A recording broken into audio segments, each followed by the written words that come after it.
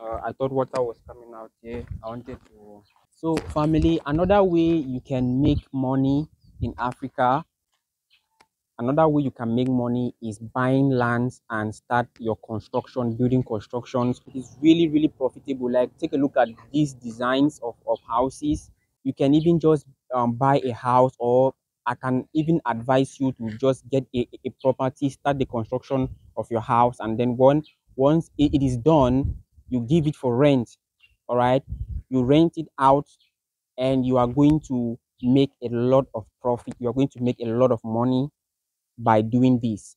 All right, there are so many opportunities. Like I always tell you all, there is so many opportunities here in the motherland, and I've always told you that the reason why your brothers and sisters here in the motherland in Africa are leaving the motherland is because most of them don't yet have the finance to start.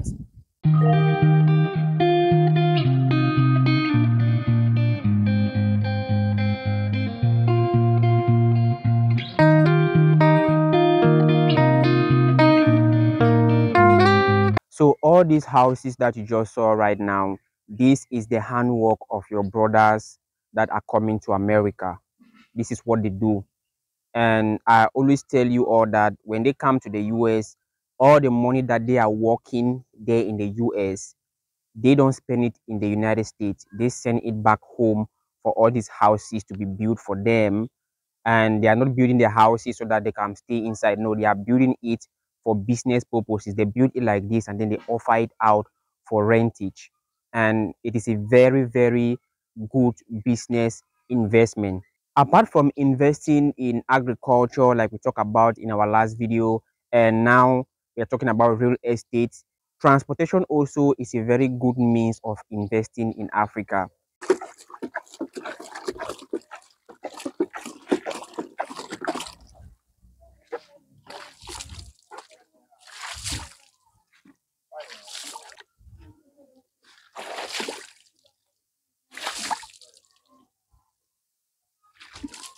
It's one of the transportation means you can invest in Africa. If you want to invest in Africa, transportation is a very good investment. This is one of the means you can invest. You can buy a bike and give it to what is called here in Africa balance and take. You are going to buy this bike now for maybe around $1,000 and then give it to someone, serious person, for the person to be riding. So you're going to buy this bike for $1,000 and give it to someone on a contract known as balance and take here in the motherland, which the person on an agreement between you and the person is going to take the bike, and within the time period of 6 to 7 months, the person must have balanced you your money that you bought the bike and your profit, which means if you bought the bike for $1,000 within the period of 6 7 months, the person is supposed to balance you $1,800. And yes, I know the capital is really small compared to how much you can be making there in the diaspora within a week, and not to talk of a month and a period of 6 months. It can be pretty small, but you are not coming. If you want to come and invest in the bike business, you don't just only want to come and buy one bike.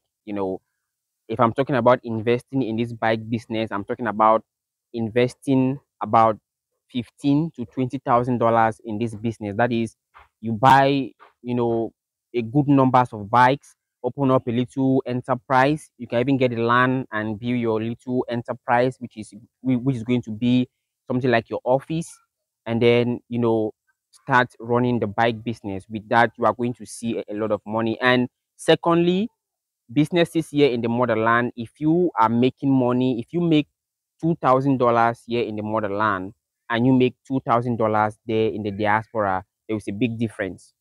All right, $2,000 here in the motherland is going to remain $2,000, while $2,000 there in the US, you are going to pay bills, you are going to pay some taxes and stuff. And I'm not saying that they don't pay taxes here in Africa, but compared to the same $2,000, the same amount that you're going to make in Africa, you're going to realize more money in your hands.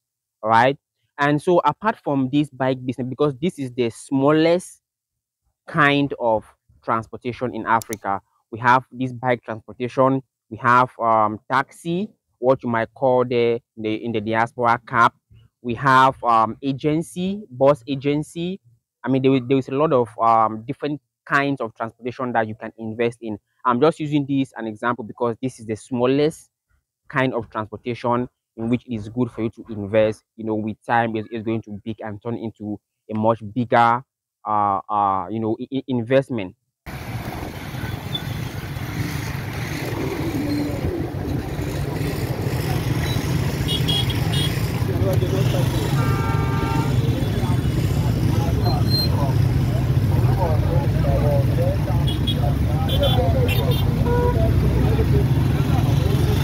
So what I will tell you is, if you want to invest in transportation, Africa is top notch.